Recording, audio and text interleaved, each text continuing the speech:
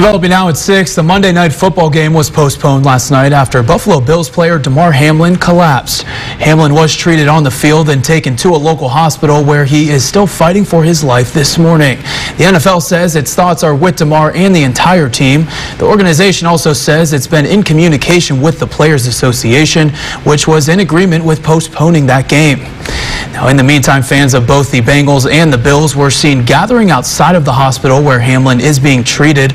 They say it's all to support the player. The Bills say Hamlin suffered a cardiac arrest after he was hit. His heartbeat was restored on the field, but he is still sedated this morning.